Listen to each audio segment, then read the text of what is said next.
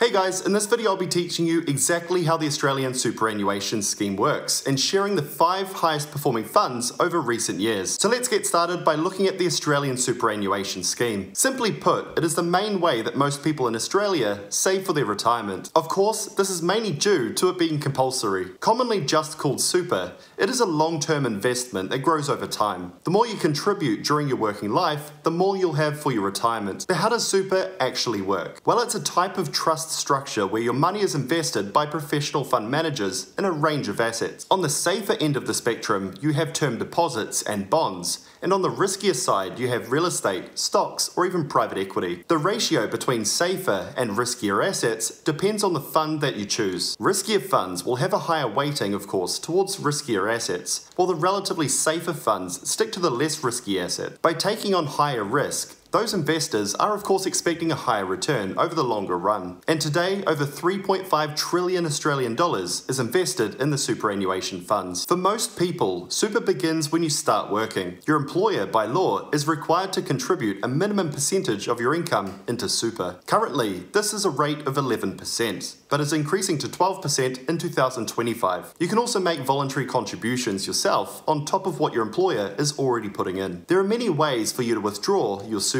The most obvious is once you turn 65 years of age, irrespective of whether you continue to work or not. There is another option called the preservation age, which is the age from which you either retire or start transitioning to a retirement income stream. Depending on your date of birth, this can differ. There are also a range of medical, compassionate, hardship, and incapacity grounds to withdraw your funds. And finally, you have the option of withdrawing a portion of your super for your first home purchase. There are a few rules around this though, so make sure you check those out. As Australia's population ages, the importance of superannuation continues to grow. It provides a safety net for individuals to have a comfortable retirement and reduces reliance on government-funded pensions. So, how do you choose a fund? Typically, you have the option to choose which fund you want your contributions to be paid into. There is a wide variety of funds to choose from, depending on your situation and preferences. Some of the factors to consider include the administration fees, insurance, member benefits, as well as the performance, of course. As we covered earlier, there are higher risk and higher potential return options, as well as the safer and generally lower return funds. There are broadly 5 types of funds that you can choose from. The first is industry funds, which were originally set up to cater to workers in a specific industry. Now, however, many of these have opened up, allowing anyone to join. The second is retail funds, which anyone can sign up for as they are offered by financial institutions like banks. Third is public sector funds, traditionally offered to anyone working for various levels of Australian government, but now many are offered to anyone. Fourth is a corporate fund, which is offered by some of Australia's larger employers, like Qantas, to their employees. And finally, we have self-managed super funds, which require you to manage it yourself. Of the 24 million superannuation accounts in Australia, just over half are kept in industry funds. Retail funds account for about a quarter, and the public sector funds about a sixth. There can be many rules around which funds you can select, depending on your employment terms, so make sure you check those out, as some companies may limit your options.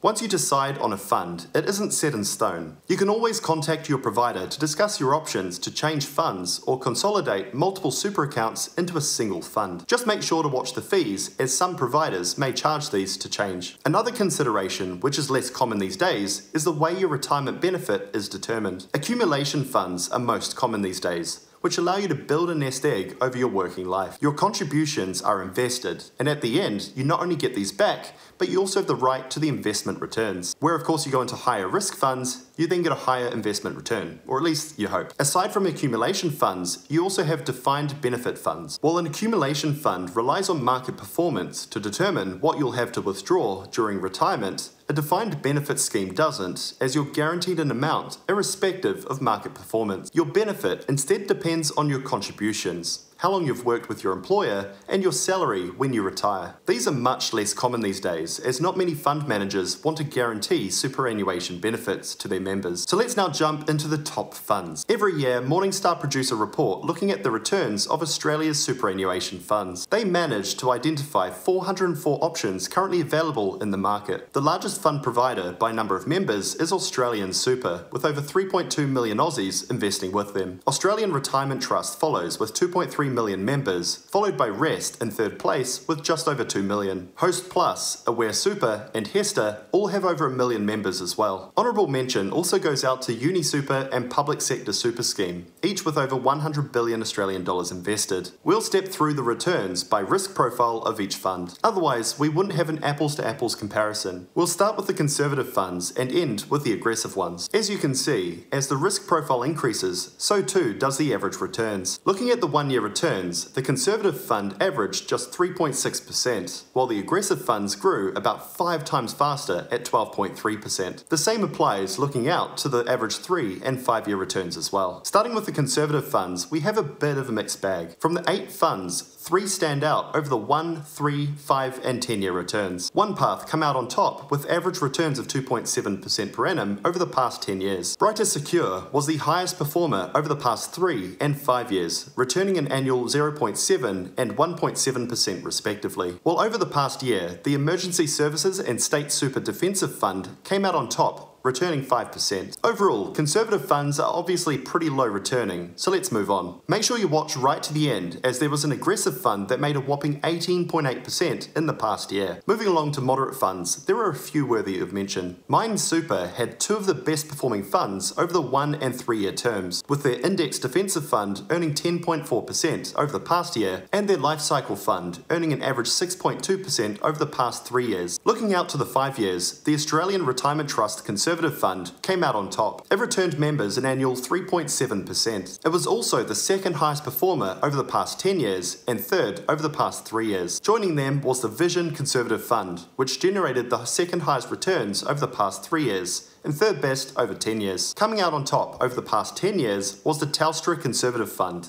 generating members an average annual return of 4.8%. Looking at the fund composition, you can see these moderate funds have large amounts of safe assets, such as cash and fixed income. In this case, it's over half of the fund. Let's move along to some of the riskier funds. Looking at the balanced funds, coming out on top easily is the AIA SPS Balanced Fund, which generated the highest average 10-year return of 6.9%. It came out second highest for the 1, 3 and 5-year returns as well, losing out to our other exceptional fund, the Host Plus Conservative Balanced Fund. Over the past year, it made a massive return of 13.4%, 7.4% over the past 3 years, and 5.6% over the past 5. As you can see here, the balanced funds are quite a jump from the moderate funds we looked at before. These funds are truly balanced between all asset classes. When we look at the Host Plus Fund, roughly a third of it sits in cash and fixed income assets, another third in international and Australian stocks, while the remainder sits in real estate and more speculative asset classes, such as private equity, emerging markets, and credit assets. The funds are getting more and more exciting, so let's keep going. Now we've reached the growth funds, which has the most options among all risk groups. Here I'll scan across all 4 pages, listing out your options, as there are many. Feel free to pause here if you want to see any of these in greater detail. Jumping back to the first page, the gargantuan Australian Super Balanced Super Fund, with nearly $200 billion invested, was the top performer over the past 10 years. It generated an average annual return of 8%. Over the shorter 1 and 3 year periods, however, they seem to have lost their mojo compared to some of the newer funds. The Australian Retirement Trust's Lifestyle Balance Fund is an example, coming out on top over the past 3 years, generating 8.9% a year. It also came second over the past 5 years, slipping slightly behind the Host Plus Socially Responsible Balanced Fund, which had an annual return averaging 6.6%. Over the past 1 year, we are reintroduced to the Mine funds, with their balanced fund generating a return of 13.5%. Looking at the fund composition, we now see an overweighting towards stocks. The Mine fund, for example, invests 57% of its money in local and overseas stocks. Fixed income and cash investments sit down at roughly a quarter of the fund. So now we are up to aggressive funds. These are the funds that are hell-bent on getting the best returns possible. There is a few of these as well, so as I go through here, please feel free to pause. The highest performing fund here over the past year is the Mine High Growth Super Fund, which earned a whopping 18.8%. This was followed by the REI Growth Super and the MLC Aggressive Funds. MLC has performed exceptionally with their super funds, as this same fund had the second highest 3-year returns and came out first for the 5 and 10-year 10-year average returns. Aside from mine and MLC, Perpetual also topped the list for the 3-year time horizon with a return of 14.1%, well above the others. Going back to the MLC Aggressive Fund, their asset allocation is a very interesting one. They hold zero cash and fixed deposits, going all in on riskier assets, including stocks, property, private equity, and infrastructure. The biggest surprise in here, however, is their use of gearing, where they are actually buying assets on margin. That is, borrowing money to buy assets. The aggressive funds category is not for the faint of heart. These funds are designed for investors who are willing to take on a higher level of risk in search of greater returns, as you can see here. So that rounds out the video. Make sure to do your homework, ask the right questions, and I hope your super continues to outpace the benchmarks. If you enjoyed this video, please make sure to subscribe down below. I post a lot of content in the personal finance and investing space. Thanks for watching, and I look forward to catching you on the next one. Cheers.